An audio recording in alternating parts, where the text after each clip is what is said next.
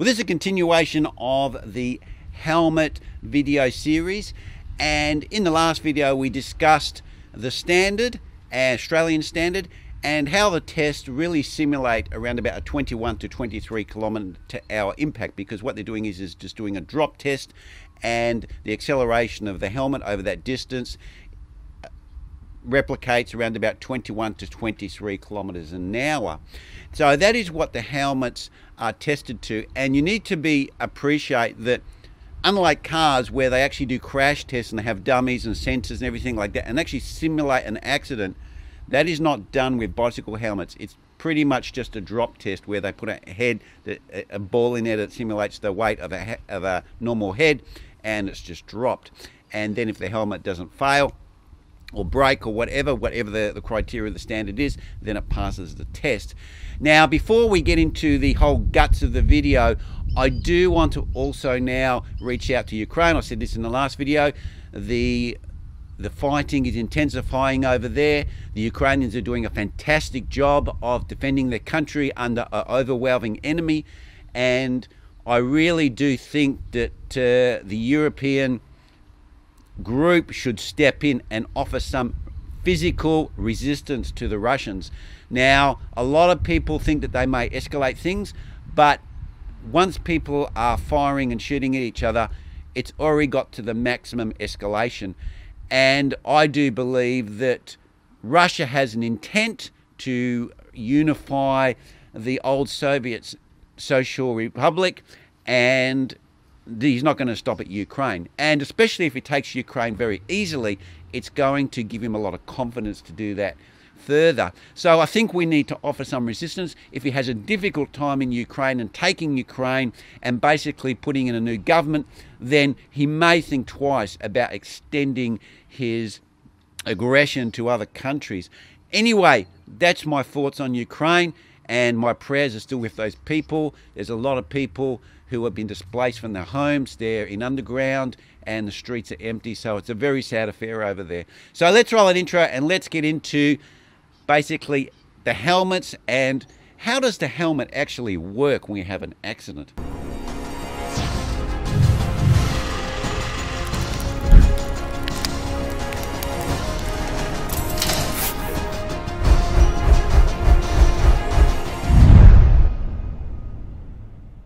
Now, I had quite a few comments, and I thank you guys out there for your comments, because this topic with helmets has been raging on for many, many years. And if you go onto any forum sites, you've got hundreds of pages of discussions on helmets. And I know that there's a forum called, I think it's called Bicycle Australia. I used to be on it, but you get too many people raving about all sorts of things. But the helmet discussion there keeps flaring up, and it's hundreds and hundreds and hundreds of pages long. So it's a conversation that is very difficult to have, and there's a lot of people who are very pro helmets, and then there's people who are not. Now, don't get me wrong, I'm not negative helmets. I'm not saying everyone shouldn't be able to wear a helmet, because what you've got to understand is if you don't mandate it, people can still choose to wear a helmet. It doesn't mean that you are stopping people from wearing a helmet. You're only saying that people have to wear a helmet versus people can choose to wear a helmet. So that's the difference. And I'm a person who's very much on the side of freedom of choice, and I think the governments should only regulate what they absolutely need to be necessary, and other things where we have a personal impact on ourselves, we should be able to make those choices. But what I'm going to do in this specific video, I'm going to talk about what actually happens when you're in an accident and the helmet has to do its job and actually protect you.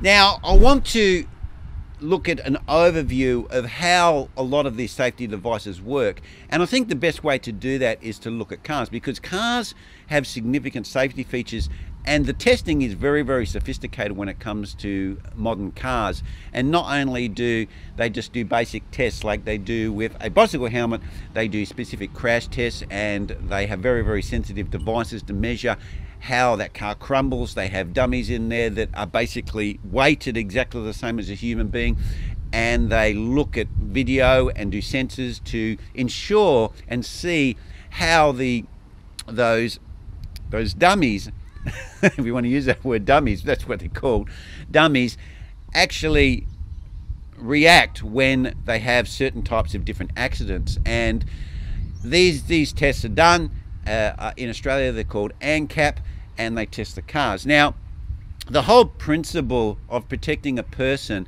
is basically reducing the inertia. So if we look at mass and we're moving forward, we know from Newton's laws that once you have a mass moving forward, it wants to resist change. So it's hard to get it going and it's hard to slow it up.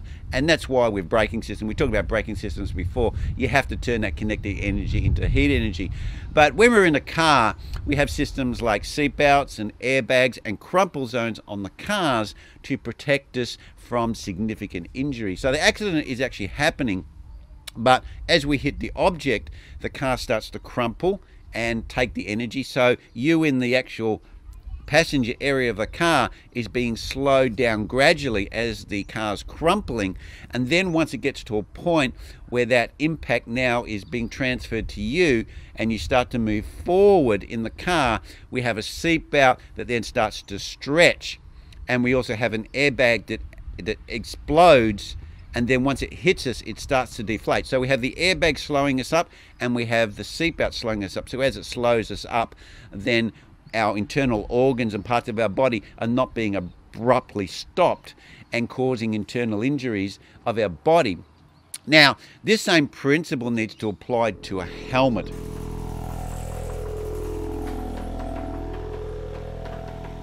A lot of people have a kind of, and I've noticed this from the comment, a lot of people think that the helmet's supposed to break when we have an accident on our push bike. We fall down and the helmet cracks open and somehow that's protected us. And I can see how intuitively people come to that conclusion.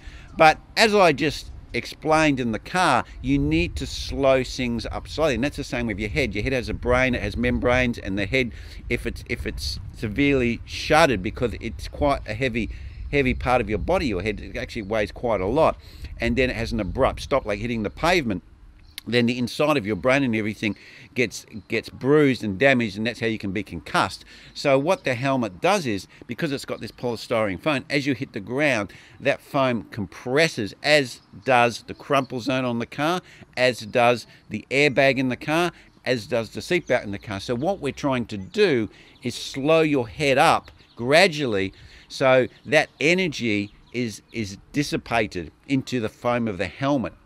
Now, the problem is that when you break the helmet, the helmet's got to a point where it's actually split or broken, then the helmet cannot absorb any more energy because it's basically broken. It can't get any more of absorption of that energy of your head moving towards the pavement because it's broken. So it's going to just split apart. The energy is going to make the helmet come apart like this, and then your head's going to impact the pavement.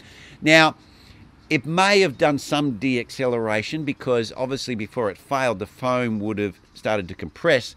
But due to that specific accident, if that helmet is broken, then what's happened is the forces and energies related to that accident exceed the design characteristics of the helmet. So if you've had an accident and your helmet's actually broken, then it actually has reached its limit of design.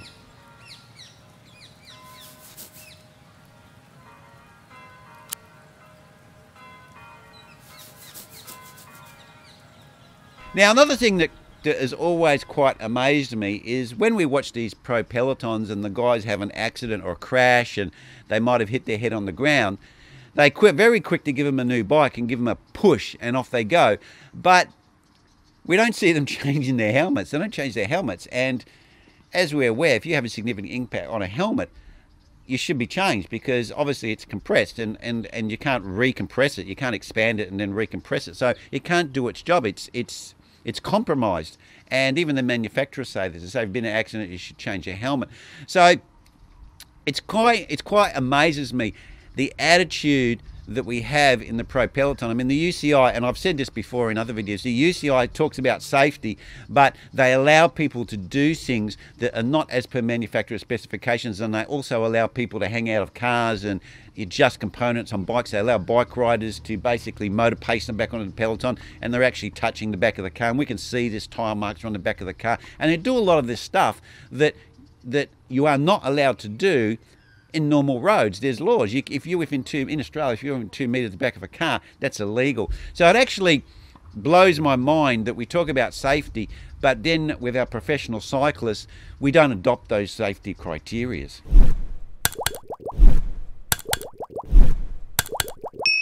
Well, in conclusion, this conversation about helmets, whether they should be mandated or not mandated, the pros and cons for helmets has been raging on for decades. And there was a forum I used to be involved with that's on Bicycle Australia, and that goes on for hundreds and hundreds of pages, probably even thousands of pages. I haven't been on there for years. But it's a big discussion, and people have a lot of perceptions about helmets and what they do and why we should wear them or why we shouldn't wear them. But the reality is that I'm trying to put forward here is that the tests only test them to a speed of around, to simulate a speed of around about 21 to 23 kilometers an hour, which I feel is not really adequate enough for what a lot of riders ride at. And we hear a lot of anecdotal stories where someone goes, oh, I came off my bike and yeah, I had a crash and I hit my head on something and my helmet split open and it saved my life or saved my head or whatever. But the problem with those sorts of stories is we have no control. So as far as we look at a study, we go, well, what would have happened if we didn't wear a helmet? Could we simulate the same accident? And that's what they do when they test cars. That's why it's so controlled when they do the tests. And even when they do the drop test to test the helmet, it's so controlled so they can repeat it. But the issue is, and what I'm trying to point out here, is at lower speeds, and I just had an accident recently where I went over the handlebars, I was trying to bunny hop the curb and I face planted the concrete. My helmet there didn't break, it just dented a bit and it did its job. But if you're going at faster speeds, and let's face it, a lot of us guys are probably traveling at 30 Ks or in excess of, I think that the parameters of the helmets aren't really designed or don't perform in accidents at those speeds. And the reason why I say that is I've heard so many stories that people say that their helmets actually broke. Now guys, you need to realize I've explained how cars are designed to slow you down, and this is exactly the same how helmet works, to slow your head down. Now once the foam is compressing, it's doing its job, and then once it gets to a point where the helmet just cannot absorb the energy anymore and it breaks, your head then is free in the helmet. The helmet's not absorbing the energy, so it's reached its limit, and it's from that point on is not de-accelerating your head and not protecting your head. And that's my point, guys. And a lot of people think that bicycle helmets have this kind of ability to protect you in any accident. You know, whether I hit a car or I have an inter-vehicle accident or at speeds where I'm coming down a hill and I'm doing 80, 100 Ks an hour, they are not designed to do that. And that's what we need to understand. It's not about helmets are good or bad. They're just not designed for those sorts of impacts. And that's all I'm trying to point out here, guys. Now, leave your comments down below, and I'd like to thank all those guys that have put their comments forward. It's a interesting topic, bicycle helmets, because in Australia, it's mandated, and a lot of people have quite a strong argument towards that. So in Australia, it's quite conflicting, quite a conflicting discussion. But anyway, that's where I'm going to leave it, guys. As I said, leave your comments down below, and I will see you next vid. Cheers.